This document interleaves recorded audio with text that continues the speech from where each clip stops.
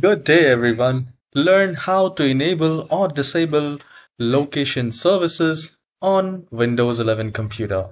Whether you're using a laptop or a desktop, you can enable or disable location services. So do a right click in the start icon and then go to settings. And at the left hand side, where we have many options, and we need to go to the second last option which says privacy and security. And we will click on that.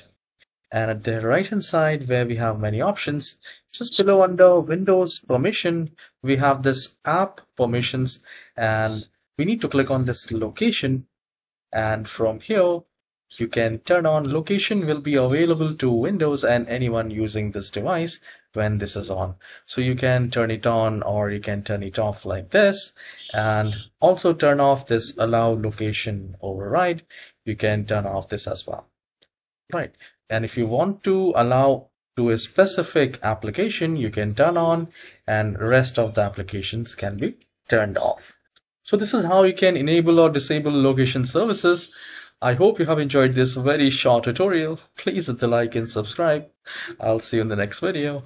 Have a wonderful day.